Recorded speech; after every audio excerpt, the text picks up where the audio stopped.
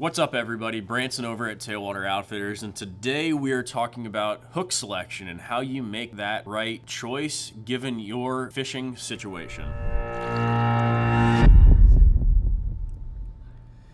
So, one of the biggest questions that we get whenever anybody comes in the shop, we get a lot of questions, there's no doubt about that, but one of the first ones that we typically get is, what kind of hook should I use? Because we have a big hook wall and there's a lot of different options and it can sometimes be overwhelming. I know it was for me when I first started, and even sometimes I have questions. What size hook should I use? What style hook should I use? What is going on here? So that's what we're going to talk about. So when it comes to certain fishing situations, and something that we hear a lot of it is, I need to use a big hook for big fish. Well, that's not true, and that's what we're going to kind of talk about today. Is the fishing situation and your hook is going to be dictated on the size of the bait more than it actually has to do with the size of the fish. One main reason that we do that is because when it comes to live bait, you don't want a giant hook on a little bait. It's going to weigh it down. It's not going to let it do its thing that it's supposed to do naturally, which is swim around and be happy and be free. It's going to weigh it down and make it look funky, and that's probably going to make some fish not want to eat it. Other thing too is when it comes to the other side of it, that frozen or that cut bait, you want to have that hook that is perfectly sized for it, because one, it might be a little bit more hidden into that bait, and it's going to be a little bit easier for that fish to eat said frozen or cut bait, and it's going to be easier for you to hook it. So that's kind of what we're going to be talking about today. So we're going to start first off with inshore fishing, because that's more often than not what most of us are doing around here. The first hook in the first situation is going to be shrimp. If I'm using live shrimp or frozen shrimp, what type of hook should I use? So when it comes to fishing a flat, more open area, I recommend the Owner Mutilite.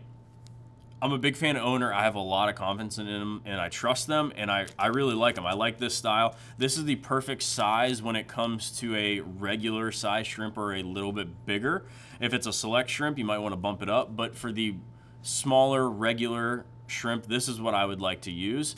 And the nice thing about a circle hook is, of course, it essentially sets itself. All you have to do is reel, and that's why it's nice to use when it comes to more open areas, because you can let that fish run. Now, let's say you're fishing a mangrove line or a dock light, anything like that, and you need to stop them a little bit faster.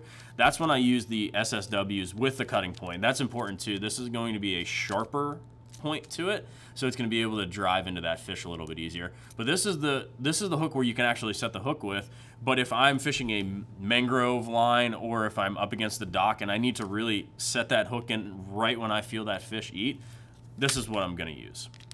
It's a really nice hook.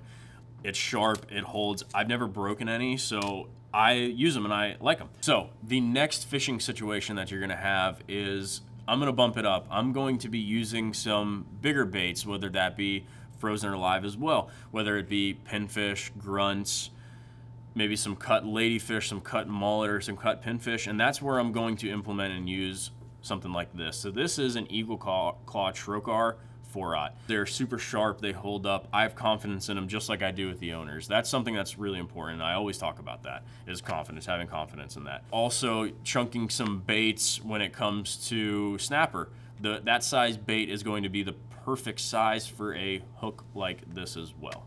So the next fishing situation is going to be something a little bit different, and I don't use it as much, but it definitely has its place, and that is pulling big fish from structure, whether that's a really big snook off a dock, or it's a triple tail off a buoy, or it's something that is just on structure, whether it be like a mangrove line, and that's going to be a short shank live bait hook. And this is perfect for that bait that is a smaller chunk bait, or something that you really need to drive through quickly, whether that's a little bit bigger of a shrimp or a smaller white bait.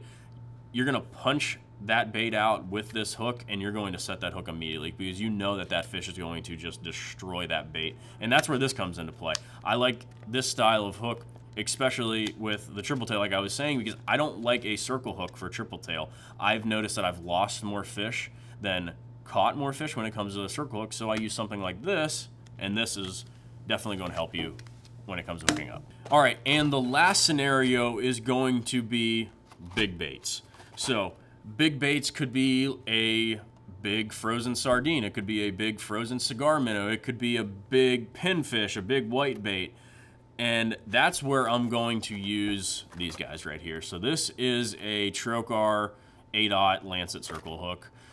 I love these. And also too, I love them in the bulk pack, because when you're using those big baits, I'm normally going to be fishing for stuff like grouper or tarpon or big mutton snapper, stuff like that.